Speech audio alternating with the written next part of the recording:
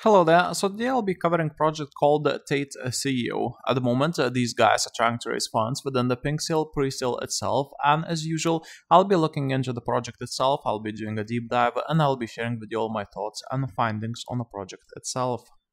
So to begin with, as you can see, this is their website, and when it comes about the sort of like a main project idea and product, essentially the project itself is just more or less another meme, and then the meme that is more or less about nothing. So TATECEO is a meme token on the Binance Smart Chain. The token was created by experienced and well-connected developers in Binance Smart Chain to mark the pending full release of the most alpha CEO Tate. The 29th of April marks the release of Andrew Tate from his house arrest. Expect worldwide media coverage and one-way ticket to the moon on board the TATECEO rocket. Now,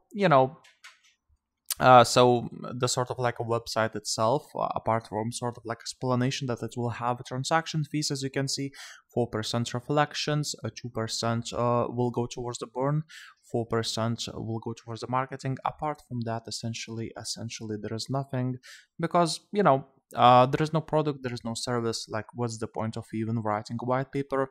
So right away, I'll just move on to my personal thoughts. So starting with the Pinksale Presale itself, this time at least the devs are doxed.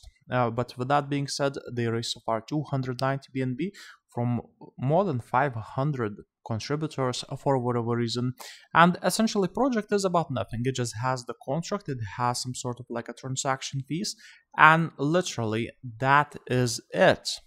The sort of like a whole banking is that essentially on the 29th of April, it marks the release of Andrew Tate's release from his house arrest, and there is expectation of worldwide media coverage, and because of that worldwide media coverage, as this project is named somewhat similarly, the price should go up. I mean, it's sort of like a meme investments logic, just blatant stupidity.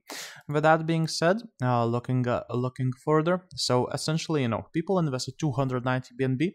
So if we look into the liquidity, only 51% of those raised funds will be going into the liquidity pool. So team will be keeping 49% of the raised funds. After that, they start the token, they burn 60% of the supply, they start the token.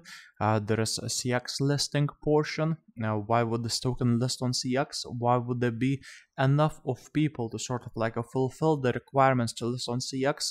Who knows?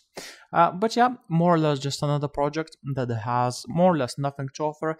It has, in a sense, literally just a name, just a website, audit and keys verification, and the whole shtick is in a sense to take a half of the funds from the pre-sale, launch the token, and after a week or so, after a nice payday, more or less just leave the project behind and move on to creating of something new, another sort of like a CEO project. And yeah, this is just a usual shtick within the Pinksale Presale itself. So yeah, those are my personal thoughts. Now, by all means, feel free to agree with me, disagree with me. Feel free to leave a like, dislike, comment, subscribe, and that's all there is to it. As usual, not a financial advice, my personal opinion only, and that's all there is to it. Thank you.